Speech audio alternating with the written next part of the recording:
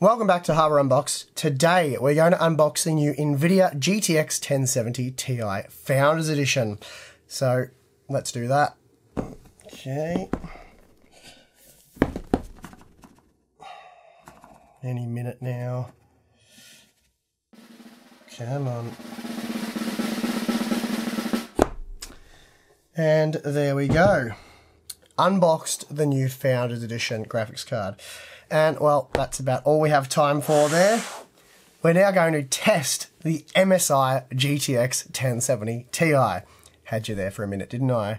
I'm not really sure what NVIDIA were expecting me to do with this. I just got it like an hour ago, and the release is today, less than 24 hours from now. So, yeah, that's about all the time we have for the Founders Edition graphics card.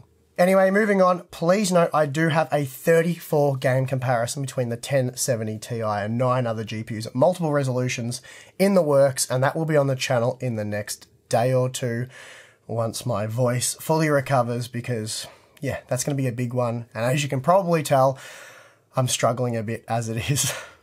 I had, of course, intended to release that video today, but unfortunately, last weekend I did get sick, and I've been very sick throughout the week. I lost my voice, and yeah, I haven't really got it back yet. I've started to recover yesterday. I couldn't talk at all. I have been taking it easy. This is about the only talking I will be doing today. I've saved my voice for this one video because I have to get it done. But yeah, I was forced to cancel this week's episode of Upgrade My PC Please as well because of those reasons, but don't worry, for those of you who enjoy the series, it has just been delayed till next Tuesday, and I do have another awesome AOC gaming monitor to give away, so it will be worth the wait, but again, I apologise for the delay on that one. So the big benchmark video I know many of you are expecting today has been delayed, but only by a few days. Hopefully. We will have an insane amount of data to go over shortly. Today, we are going to sample a little bit of that data, but I want to focus more on the overclocking performance, power consumption, and operating temperatures of the MSI version. For those of you who missed it last week, I did unbox this graphics card and I did a bit of a teardown so we could get a closer look at it. I also noted a few of the specifications, but let's quickly go over all that again before jumping into the benchmarks. The GTX 1070 Ti comes armed with 2,432 CUDA cores, which is just 5% fewer than that of the GTX 1080, but 27% more than the GTX 1070. However, while the 1070 Ti is much closer to the GTX 1080 than it is the 1070 when it comes to core count, things are a bit different on the memory side. Here the 1070 Ti retains the same GDDR5 memory as the vanilla 1070, and that means 2000 MHz memory providing a transfer speed of 8 gigabits per second. Then, thanks to a 256-bit wide memory bus, the end result is the same 256 gigabytes per second memory bandwidth, which means it's 25% down on the GTX 1080 and almost 40% down on the newer 11 gigabits per second models. Further complicating things are the clock speeds for the cores. The GTX 1070 Ti matches the base clock frequency of the GTX 1080 at 1607 MHz, and that means it's clocked 7% higher than the stock GTX 1070 graphics cards. However, the boost clock is lower than that of the 1080 and instead matches that of the 1070. This all makes it a little difficult to work out exactly where the 1070 Ti will sit between the 1070 and 1080. We can safely assume that in less memory demanding scenarios, it will be very close to the 1080 in terms of performance, while it will be closer to the 1070 where memory throughput is more critical. Now, something key to note here is that NVIDIA has tied the hands of their board partners somewhat, at least for now anyway, whereas companies like MSI can produce factory overclocked GTX 1070 and GTX 1080 models, they aren't allowed to do this with the GTX 1070 Ti. Rather, it's up to the consumer to extract any extra performance. This means the potential to extract quite a bit more from the GTX 1070 Ti should be possible, and I suspect out of the box the MSI GTX 1070 Ti gaming won't look particularly impressive when compared to the Gaming X variants of the 1070 and the 1080. For example, the GTX 1070 Gaming X already has a 5% overclock applied from the factory, and that will help it reduce the massive core deficit. So without wasting any more time, let's see how the new MSI GTX 1070 Ti gaming compares to the 1070 and 1080 Gaming X models, as well as AMD's Radeon RX Vega lineup. First up, we have some Battlefield 1 results to show us just how well the MSI GTX 1070 Ti does out of the box. At 1440p using the ultra quality preset, it was good for an average of 93 FPS, which meant it was 12% faster than the GTX 1070 and 11% slower than the GTX 1080. So pretty much smack bang in the middle then, and as luck would have it, that places it alongside the air-cooled RX Vega graphics cards. I doubt that's a coincidence. Testing with Mass Effect Andromeda, we find this time the GTX 1070 Ti is 9% faster than the factory overclocked GTX 1070 Gaming X, but 11% slower than the 1080 model. That said, it was able to match the air-cooled Vega 64 graphics card with 61 FPS on average. Then finally, before getting into the overclocking, I have some Deus Ex Mankind Divided results, and here the 1070 Ti was just 6% faster than the GTX 1070 Gaming X. This time it was 12% slower than the GTX 1080, so we might find memory overclocking will make a big difference here. AMD does do quite well in this title, and therefore the GTX 1070 Ti isn't quite able to catch the Vega 56 graphics card. Moving on, we have the stock power consumption figures, and here we can see that the MSI GTX 1070 Ti Gaming consumes the same amount of power as the GTX 1080 Gaming X, which is really only slightly more than the GTX 1070 Gaming X. So there's certainly nothing unexpected about these results, and it means that the 1070 Ti reduced system consumption by 8% when compared to Vega 56.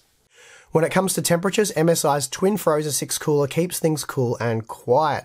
If GPU temperatures remain below 60 degrees, the Torx 2.0 fans won't even spin up.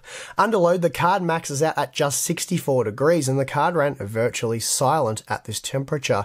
It was without question quieter than the case fans in my test system, which are already very quiet. So this should point to some fairly decent overclocking headroom, and speaking of which, let's check it out. Okay, so time to get serious. The GTX 1070 Ti is fairly impressive out of the box, but it's not exactly going to wow many enthusiasts.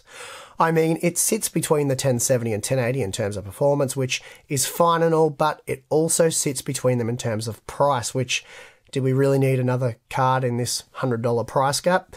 Since you can't buy a factory overclocked 1070 Ti, I'm curious to see what's possible here, so I fired up the MSI Afterburner utility and started the process of working out how far the core and memory could go. In the end, I landed on what I feel is a pretty mild overclock, to be honest.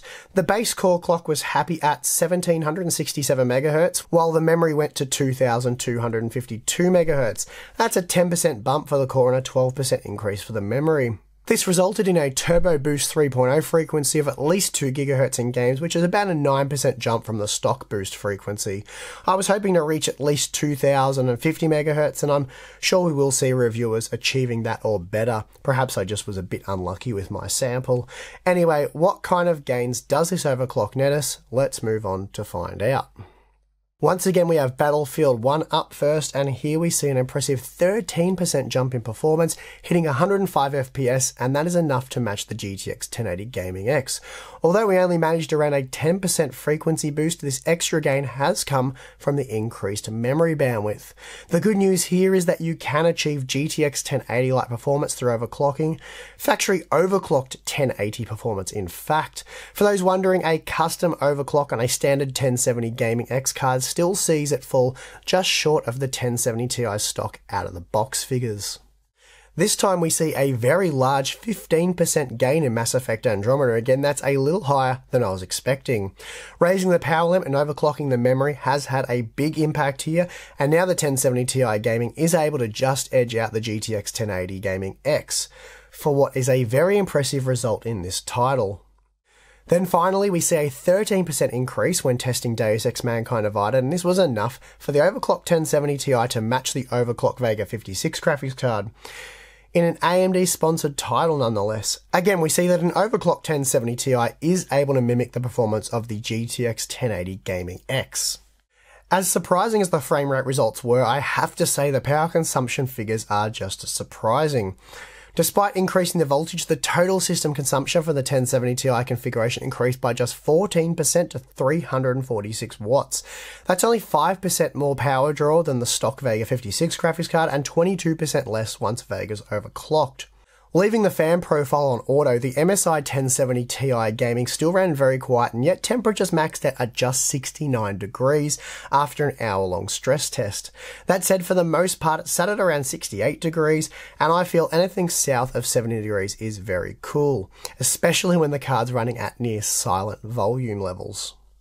Okay, so firstly, I realise that wasn't the release day coverage many of you are hoping for.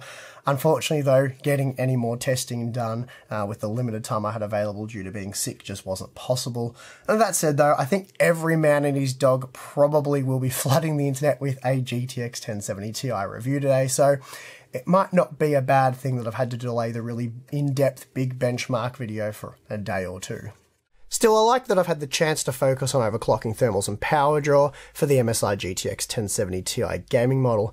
It's pretty clear based on this very limited testing that out of the box the 1070 Ti sits smack bang between the factory overclocked 1070 and 1080 graphics cards. If the game is particularly memory sensitive, the 1070 Ti does perform more like a factory overclocked 1070, at least before you overclock it. That being the case, for the 1070 Ti to really make sense, you have to overclock it, and those that do will be rewarded.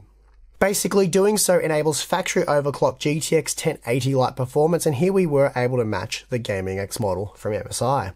That said, you can also overclock the MSI GTX 1080 Gaming X as well, and that will extract around 6% more performance. So the GTX 1080 Gaming X currently costs $570 US, while the GTX 1070 Ti Gaming is priced at $490 US. Both are well over the MSRP, but let's ignore that fact for now. GPU pricing is inflated across the board. This means the 1080 costs 16% more, and with both custom overclocked, the 1080 would be around 6% faster. So the 1070 Ti is certainly better value, just not worlds better.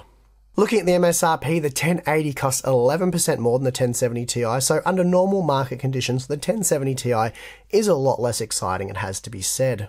What the 1070 Ti does do, and really this was its primary mission, is cover off AMD's Vega 56.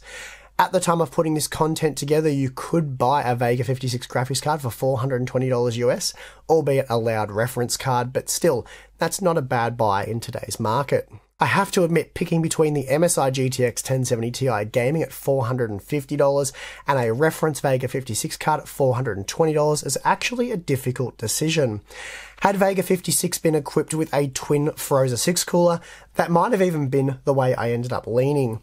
That being the case, I'm keen to test newly released games such as Assassin's Creed Origins, Wolfenstein 2 The New Colossus, Middle-earth Shadow of War, Destiny 2 and Total War Warhammer 2 for example, to see how these two stack up. This is something you will see in my big benchmark video that I have planned for hopefully a few days' time. For now, the GTX 1070 Ti looks to fill a very small price gap. Basically, you can save around $50 by buying the 1070 Ti over the GTX 1080 that is, and when you overclock it you can achieve 1080-like performance. It's hardly anything to get excited about, I know. It doesn't exactly redefine the market. Nvidia is obviously hoping that by releasing this new GPU, they'll create a bit of a buzz around their products and improve sales, and that'll tie them over till their next major release. In any case, if you're after a new $400 to $500 US graphics card, you will not be steered wrong by the GTX 1070 Ti. It's a solid offering, even if it's not that exciting. And well, that's going to do it for this one. I'll see you guys again soon. I'm your host, Steve, working on getting my voice back, and I will be back with many more blue bar graphs soon. See you guys.